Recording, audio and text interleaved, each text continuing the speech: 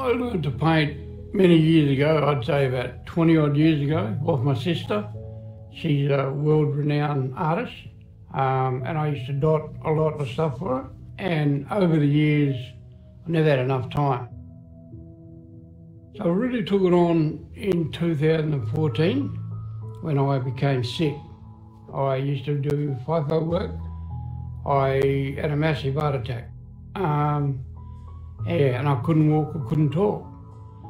So my therapy was, I believe in God as well.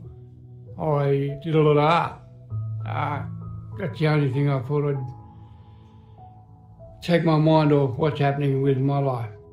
Painting has opened the doors up in many ways for me, meeting people.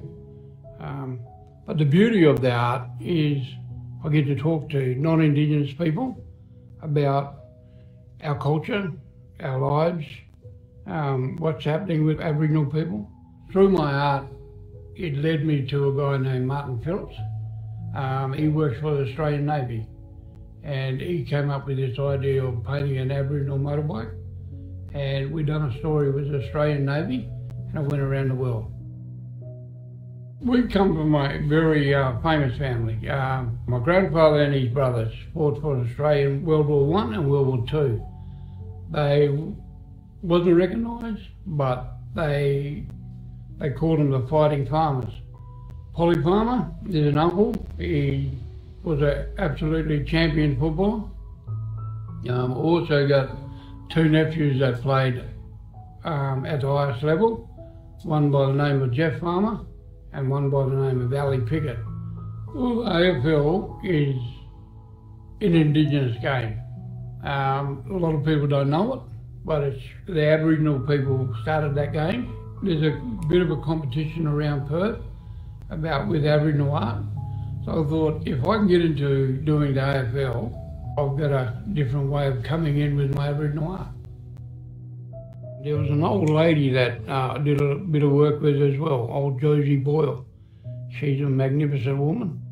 She told me a story that the Woggle made the Swan River, the Turtles made the lakes around Perth, the Blue Tongue and the Goanna made the path for the Aboriginal people to walk in. So that's why I paint them, and it's a big thing, a part of our culture. With all the colouring, it's natural. It's all earth colours. So you get the blue skies, you get the greens, the yellows. Every colour that you get is earthly colours.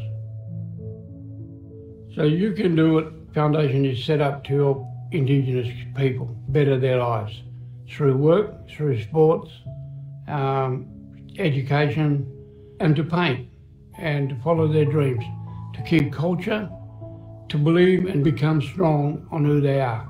And I think with being Indigenous, I've found that being strong on who we are as Aboriginal people, that we become strong people.